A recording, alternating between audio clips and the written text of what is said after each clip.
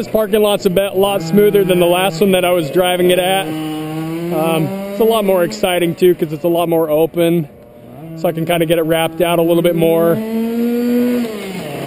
Driving around some of the different parking islands. So overall, the all-wheel drive system works really well, especially when the tires warm up. It does have quite a bit of understeer. I'm sure that the two-wheel drive would be a lot different story, but on a non-prep surface like this, you're going to have a much better time with the all-wheel drive.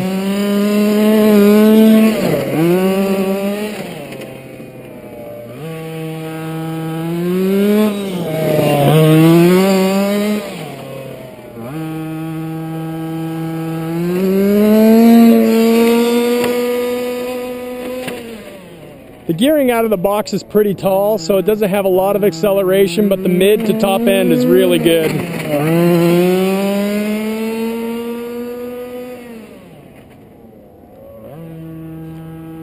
So the brakes work really good too.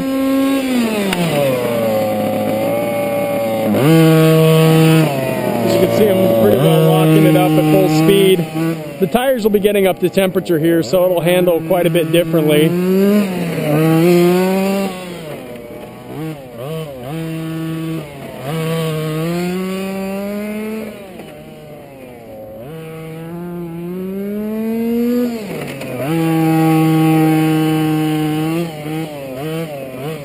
I'm sure with the 2-speed upgrade, you could get a lot more grunt out of the hole when you're trying to accelerate. But as you can see, the car's settled down quite a bit now that the tires are warmed up and it's less tail happy. You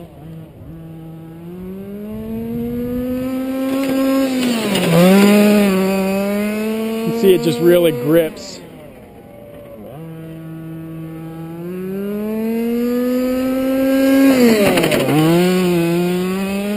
I think total I have about 2 tanks through the car so far. We've had a really wet fall, which has been a little unusual for Utah.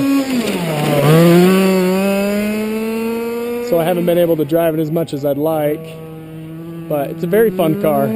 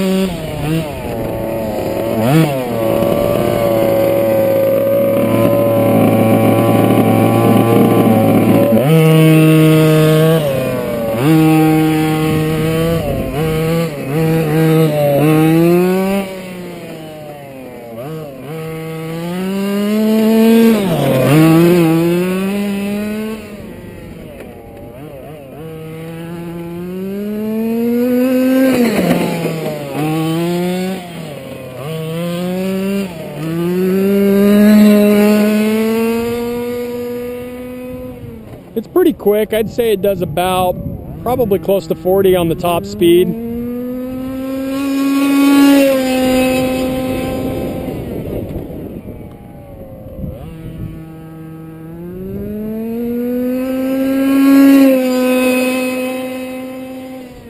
Yeah, that motor just singing at the top end there.